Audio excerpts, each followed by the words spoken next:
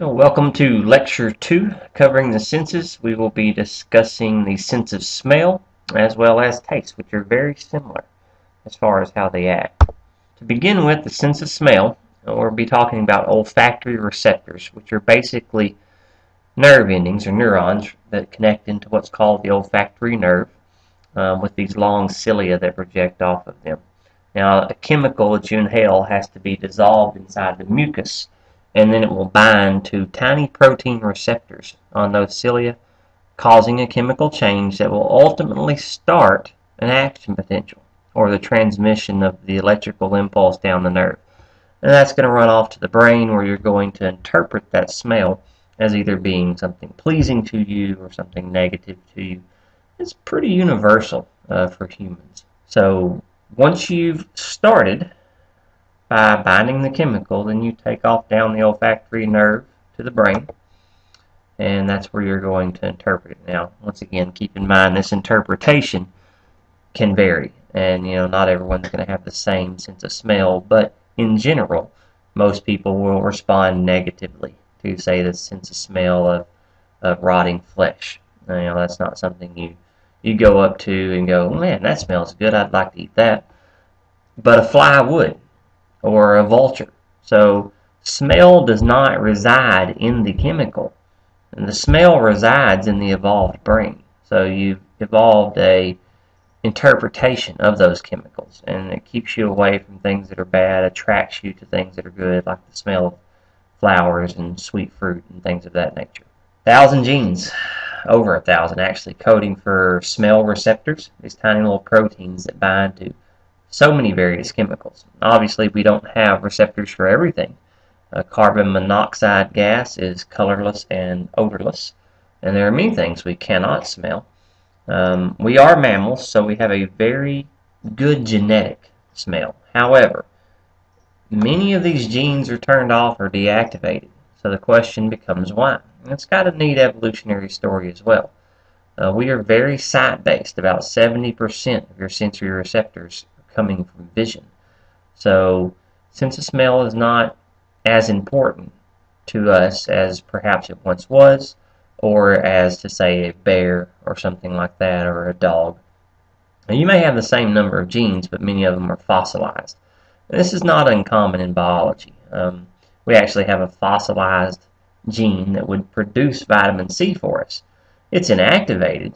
It's there. It just doesn't work. So fossilized in the genome, and we have to take in our vitamin C through our diet, whereas other species have active versions of that gene and can actually produce it without having to take it in from the diet. So smell is something we've kind of lost over time. We're not really running around tracking down our food anymore, or sniffing for where the saber-toothed tiger is or anything like that. This is a nice image here of the cilia down in the nasal mucosa and the concha here. So the smell comes in the nose, it dissolves in the mucus, and on these cilia will be tiny little protein cell membrane bound receptors that will bind to certain chemicals. That binding chemoreceptor starts an action potential that's going to go down the olfactory nerve and ultimately to our brain here for interpretation. It's a more blown up image. You can see this mucus, the cilia. What you're not seeing here is the proteins, but you can picture a chemical dissolving in the mucus, binding, and let's say it's the smell of a rose. Cause an action potential, electrical impulse to travel down the nerve. Here's the cell body, and down our axons, and then you're going to release a neurotransmitter, tells the next nerve to fire, and you continue that action potential all the way down the olfactory nerve to the olfactory cortex of your brain. This is the receptors I'm talking about. Now, we don't get into G proteins as heavily in anatomy and physiology as we do in like a course in major biology, but the vast majority of your medications act on proteins like these. So our chemical here binds to a receptor that would be on that cilia. So here's our cell membrane, our little phospholipid bilayer. The binding causes this protein to change as well. You see GTP is adding on. This activates it. It then activates another protein, in this case adenylate cyclase, which then activates a very common second messenger called cyclic AMP. and that's going to open up channels for depolarization, which would be the start of an action potential. So it's the binding of the chemical, say the rose smell, that activates this little pathway here that ultimately turns the nerve on. That's why we call it a chemoreceptor. And you don't have to memorize adenylate cyclase and cyclic AMP, but you'll see this throughout our lectures on the senses and throughout biology. G protein coupled receptors, very, very common and do many, many, many things in the body.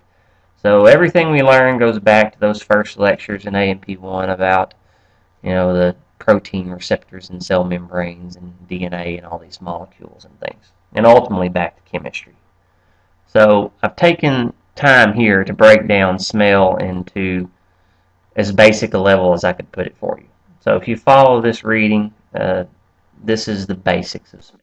You get a chemical dissolving in your mucus, binding to the olfactory receptors, and through that G protein action, opening up an action potential, you're going to travel down your olfactory nerve to the olfactory cortex, and that's where your brain's going to interpret that smell as either being pleasant or repulsive, whatever that may be. Taste, very similar. We'll change a few words here and there. Works basically the same way as smell because it is a chemoreceptor. So for taste, the cells we're going to be talking about are actually called gustatory cells, and this is our taste receptors. And you also have basal cells, which are producing, and this is epithelial tissue, so pretty high mitotic rate here. Off these gustatory cells are these tiny little hairs, almost like the cilia we were just talking about with smell. And when chemicals are dissolved in saliva and bind to these hairs, same basic process, action will get started. You travel down various nerves, in the case of taste, ultimately to the brain for interpretation. So if you follow here, you see the facial nerve, glossopharyngeal, vagus. All three of these cranial nerves are involved in sending information about taste to the brain, ultimately to the gustatory cortex for interpretation. So you can see how similar this is. Taking a picture here, you can see the little tiny hairs, our gustatory cells, our taste cells. So when chemicals bind here, action potential down the nerves, ultimately to the brain for interpretation. It's another blown up picture here of the gustatory cells, little hair cells. This is real life image down here at the bottom. So you can see the artist representation versus what an actual slice of your tongue would look like under a microscope. So for the most part, when you look in your biology textbooks, college level, the drawings are relatively accurate representations of what it looks like in real life. Taste, just like smell, is binding to a G protein pathway. So one other interesting fact about smell I have to mention is, and taste and how they're interrelated, taste being a G protein pathway, smell being a G protein pathway, and going to similar regions of the brain, is that smell actually influences taste. So if you cut off the sense of smell, taste changes. There are other things involved in, ultimately your taste. How hot is it? How cold is it? What's the spice level? Okay, so there's variations in taste here. Texture. Sometimes it's not really the taste of the food, right? It's the texture that throws you off.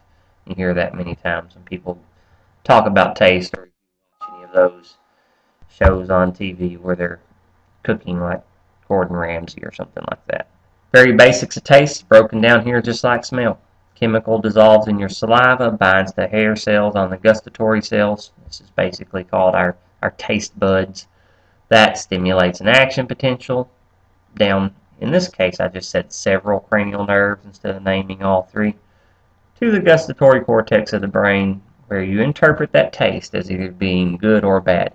Just like smell, this is something where it's pretty universal. Sweet, sugary foods, fatty foods typically taste good to most humans. Bitter foods, things that might indicate poison, typically taste bad. So you would pick that up, maybe taste of a certain berry and then immediately spit it out. Whereas you might not spit out a cherry or an apple or something like that that's actually good for you. Lecture 3 will cover hearing and equilibrium, and then Lecture 4 after that will cover vision. Those two are more intensive, let's just say, than smell and taste.